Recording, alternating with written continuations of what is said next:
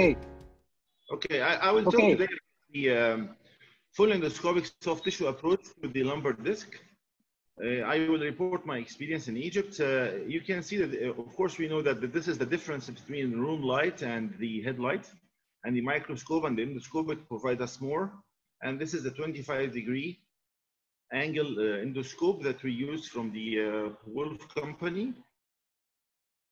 I'm using in my practice. I'm not sure if we can apply those types of questions, but anyway, which intervertebral foramen is the biggest in dimension in the same healthy person? So when we go from up to down, the intervertebral foramen comes narrower, and the reverse for the interlaminar space. So the L5S1 has the biggest dimension, and when we go up, L34 is bigger than L45, and so on. So this is how it looks like, and this is how we should approach, think about our approaches to go from the interlaminar approach or the transforaminal approach. We use this endoscope, and you can see it's 25-degree, and it has this kind of channel, and these instruments I will explain later. And we use the trigger flex device.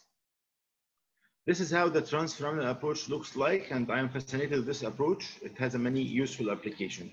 This is the way we can go to the approach the the foramen. We approach the lower quadrant of the foramen, saving the root up.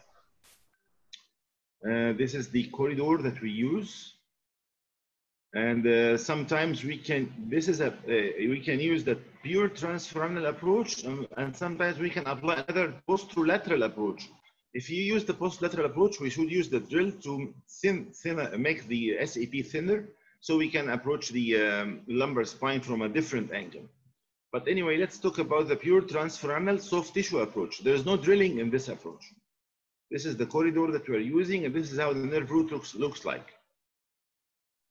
Okay, and this is what we have to see. The endoscope has to be in the sleeve, and the sleeve has to be visualizing the ventral part of the spinal epidural canal.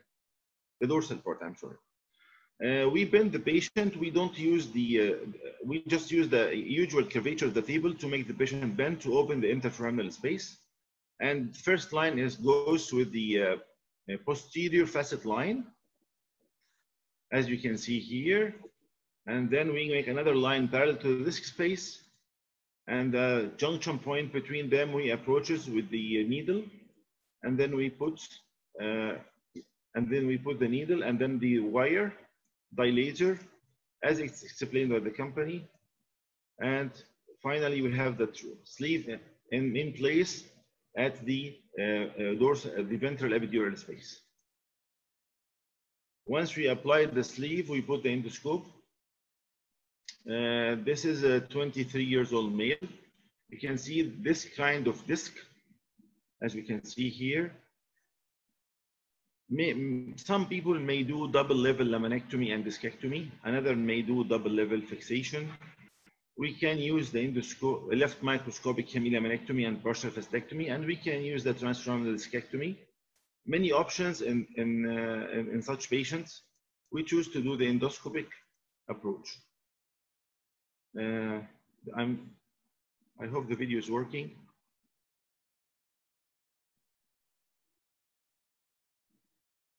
It's a pure soft tissue approach, so I don't use any drilling.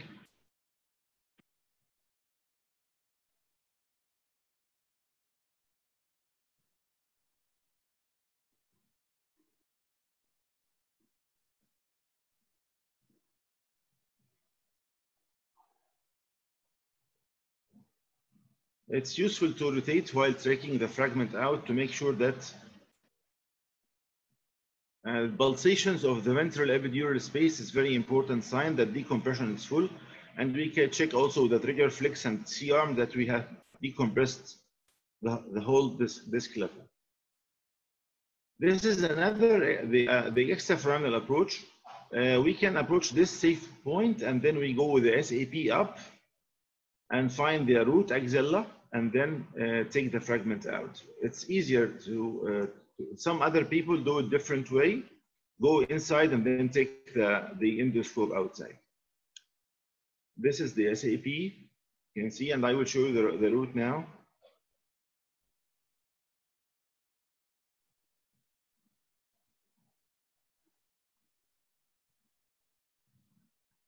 Okay, this is the annulus. This is the nerve root. You can see here.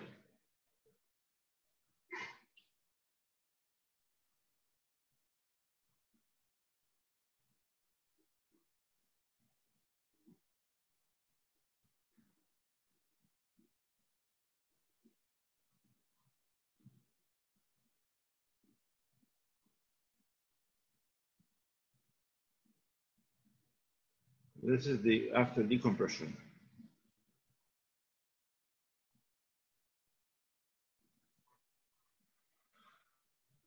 So another case, a 45 years old lady, previous 2 lumbar surgeries 5 years ago.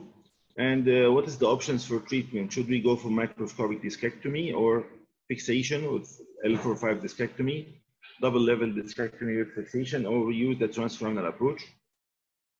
Transforaminal decompression, transforaminal route is always a fresh approach, and this is one big advantage of that route. This video is a little bit long, so I will skip part of it.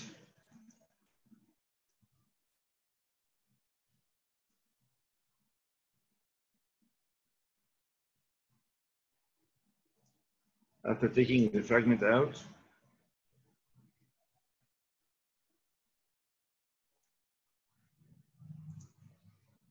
a lot of adhesions we have, and this is pulsation of the dura, as I told you before, which means that we have did successful decompression.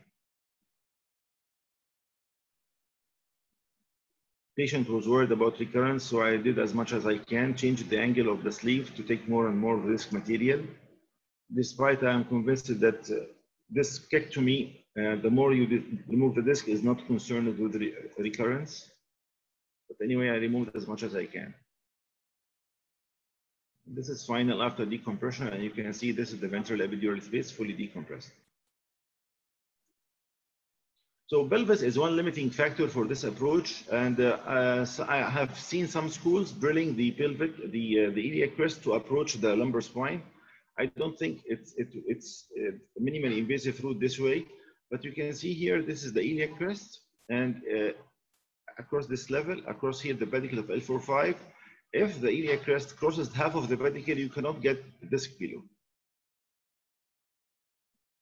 So I told you that we use this endoscope also in several patients with discitis. Once we get the endoscope inside and wash and do some curettage, inject some ozone, sometimes inject some antibiotics, it has a very good results. A trial before doing curettage of the disc and fixation. This is how it looks like. So of course we know that the advantage of using the endoscopy, and there is another route that we are telling you about, the interlaminar approach. So I summarized my talk today about the transforaminal approach only. Thank you very much.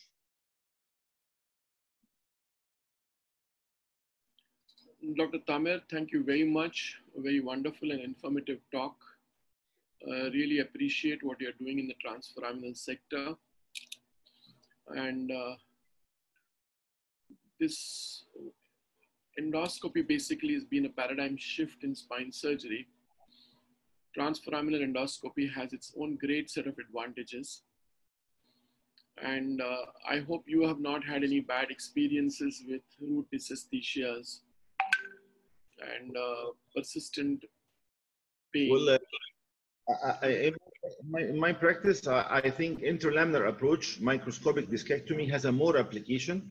30% of the patients were tackled transforaminal, 70% of them were interlaminar or microscopic. And I always tell you that if I didn't succeed to do the approach from the transforaminal route, then we will shift to the interlaminar or we do microscopic surgery. And it's in the same procedure. It's basically what you're talking of is merging of approaches. And that is exactly what I've been also been speaking about, that we need to have a 360-degree mindset, literally, that eventually what is of importance is comfort to the patient, achieving the success that we want to achieve. Transforaminal has been my own passion, and I really appreciated your talk on it. Wonderful planning and execution that you've shown in your videos. Really appreciative of your talk, sir.